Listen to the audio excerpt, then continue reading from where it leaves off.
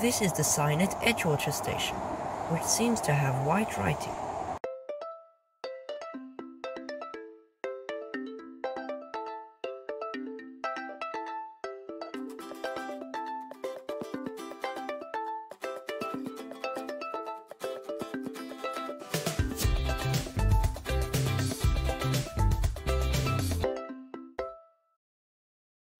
Edgewater Station was one of the original stations to open on the Joondalup line in 1992, on the 20th of December.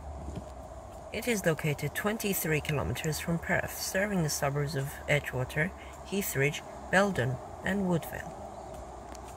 In 2010, a new canopy was built for the station, and in 2015, construction started on a new multi-level car park, which would cost $26 million.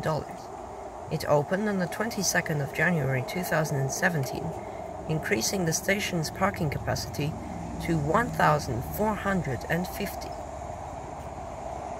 Even though the station has this big car park, it is still one of the most simple on the Joondalup line, with a bridge going across the Mitchell Freeway to a small platform which doesn't even have escalators.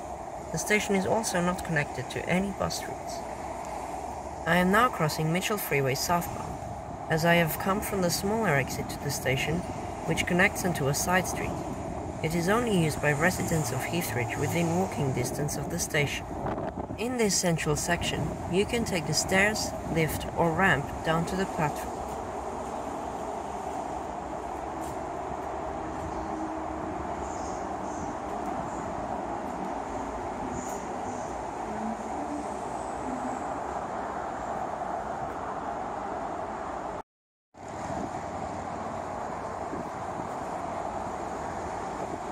As soon as you come down the stairs, there's a ticket machine here, as well as some open station smart rider processors.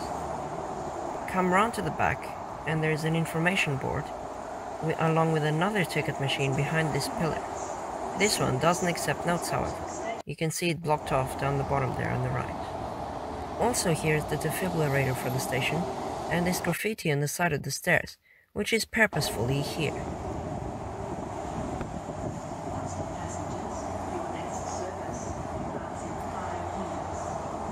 Another announcement for the train that's about to arrive on platform 2 at this simple island, with the signs pointing them out on the right. Over here, under this semicircular roof, there's actually quite a lot of seating, 3 rows of it, and also a few bins. And then down here is where the bottom of the ramp is, if you choose to take that. Don't know why you would when you got a lift, it's just long and winding, as you want to come down this side of the platform. There's also a smart rider processor there. Then in this little tiny narrow way, there is this plaque commemorating the opening of the station in 1992, as I said before. And then back out the other side,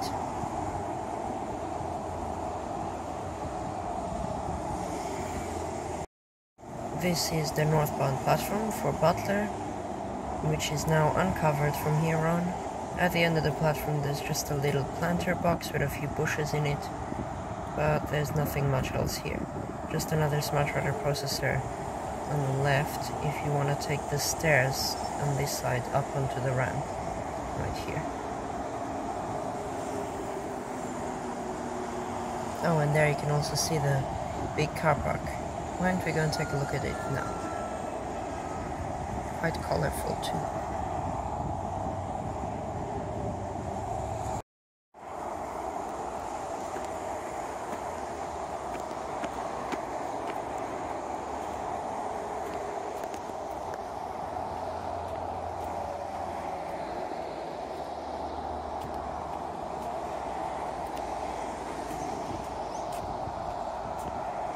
Okay, let's go all the way up the ramp now.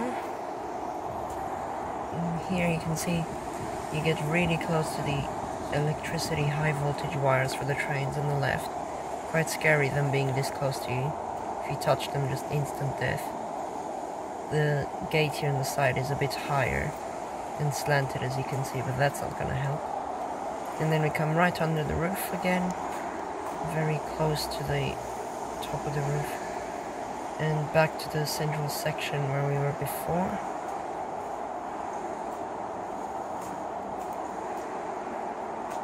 all this tactile paving on the ground here to guide people around. Here is the lift, which is quite old and clanky. Let's call it up.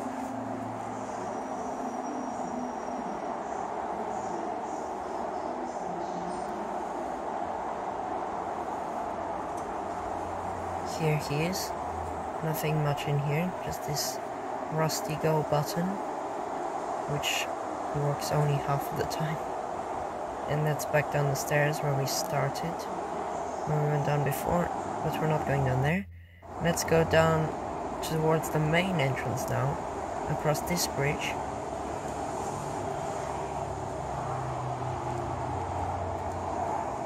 Here's a good place to play Crossy Road with the cars in the freeway.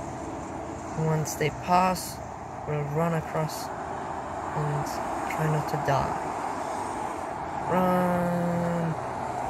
Oh, that one nearly hit us. Oh, another one on the exit ramp for Ocean Reef Road. And there we go, we're across. And also there's another PSP down the bottom there, as well as the one where we started the walk on the other side, on the side street. Here's a good view of the station from the bridge. And then the bridge just curves around and slopes down. And then it splits here. You can go left, down the stairs into the old car park, the ground level one. So let's go down there.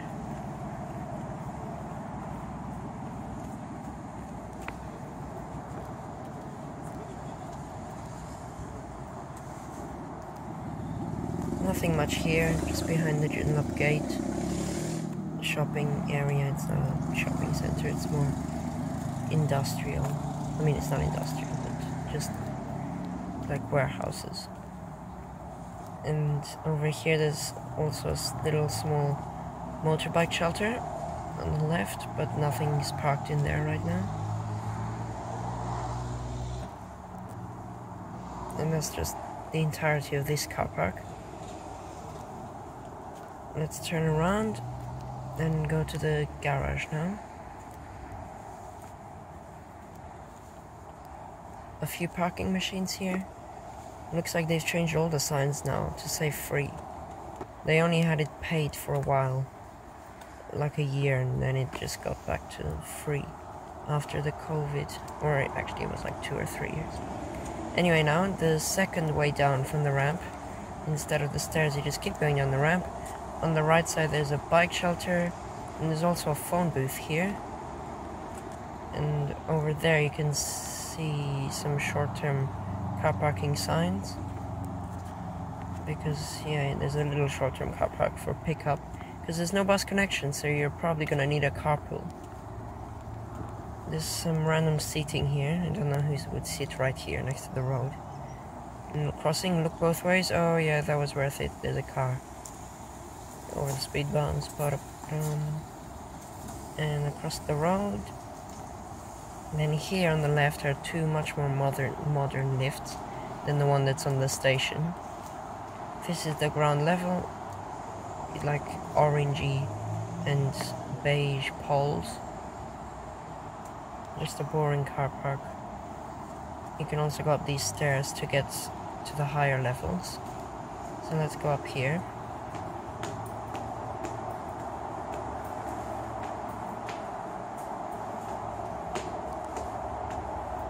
This is level 1. The poles here are red. There's even some parking machines up here actually. Nothing much different. It's all exactly the same. And here's the colored bars that we saw from the platform down there before. Oh look, a train's here right now. Let's watch that pull in. Oops, sorry about the finger there. 6-car set heading for Butler, and the noisy Mitchell Freeway right there.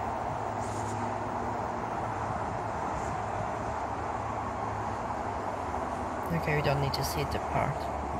There it is at the station and the glaring sun. Let's get back to the lifts.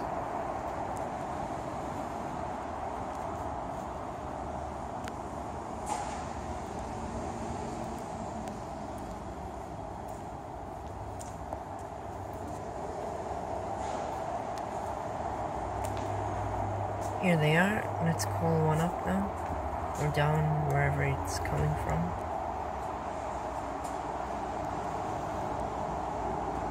Will it be left or right? Take a guess. It's the left. In we go. This one's much more modern, as I said, with sensors and everything. Level 2 now. Doors closing.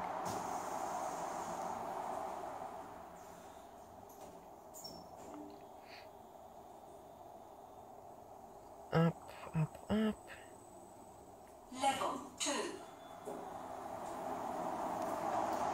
And out into the top level, which of course doesn't have a roof like all parking garages on the top level. Some emergency button there, but nothing much else here. Oh look, it's all empty. No one decided to park up here today, or they've already all left. Anyway, let's go down there and see where the car entrance is to up here. So here it is. There's a little staircase on this side as well. I don't know why I'd use that though. Like, just walk to the main exit anyway. It's usually full of spiders and cobwebs anyway, because no one uses them. And then here is the car entrance. Talk too much about trains. Actually, there's one coming right now, so... There it is, departing the station. For Perth, another 6-car set. There were all 6-car sets during this time. Through the trees there. Off it goes. Here it has to actually put down its pantograph as it goes under the Ocean Reef Bridge. Maybe the bridge is like too low and the electricity, and it's not good, like too risky for the pantograph to hit it or something. I don't know, but it always gets really quiet in the train when it passes that section. Okay, here's the ramp down. I shouldn't really be here. This is for cars. Let's get back. And there's also 2 other staircases from up here. You can see it down there on the right corner, and another one over there. Let's get back to the main entrance. This car park seems pretty weird because it's at Edgewater Station, which is only for, I guess since you can't come by bus, then you come by car, yes. But it would just make more sense at a congested station like Whitford's. Or maybe that's just me. Anyway. Oh yeah, they're also planning to build one of these at Mandurah. Well, planning. I think they've already started construction. So here we are now at the front. Walk past here. Maximum clearance for the car park is written up here. 2.2. Very, what's it called? Short. And there's also a meter for how many cars are in there, how many spaces are free. 252 on the ground level. I don't know how accurate that is. Doesn't seem like there would actually be that many. And then here it also says how many are in the upper levels. Because if you want to access those upper levels, you have to go at this roundabout down there towards the right. This entrance here where the maximum clearance sign is only for the ground level. You have to go all the way down there to that green shed, which was the old site of Bunnings, but now it's moved a few kilometers north. See, upper level 603, that's quite a lot. The whole top story was empty, so. And then over here is Latitude. So if you want to come to Latitude, Edgewater Station is the one for you. Let's walk over here.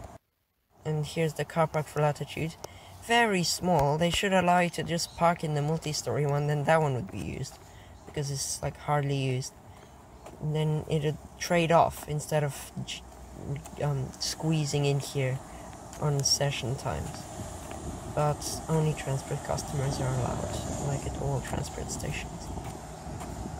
And then over here is a traffic light, which is mainly just used by cars entering the station, unless you're going to Latitude or the Joondalup gate maybe, but it's mainly just for that. Pedestrians as well, but hardly anyone. Let's cross green light, and cyclists. sign, because this is also another PSP, so a third PSP for the station on the most eastern side. And let's cross around here. And here is actually where the train replacement bus stops for the station are located. Right here.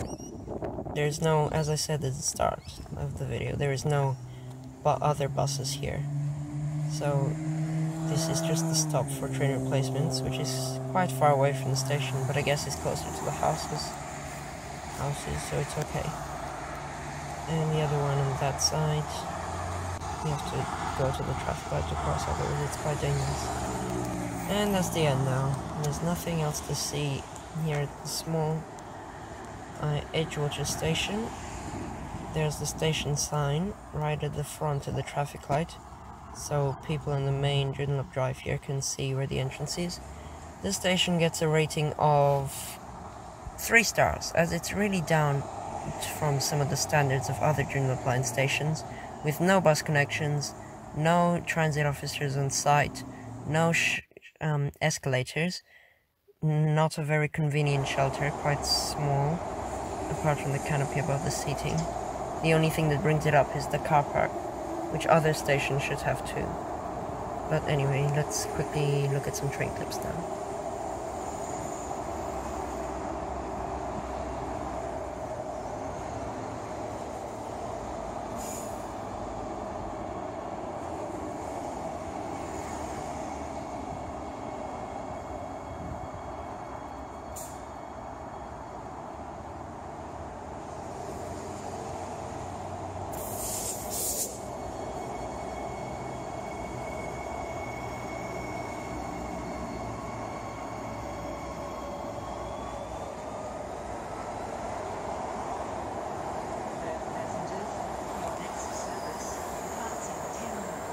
This service stops at all stations to Perth.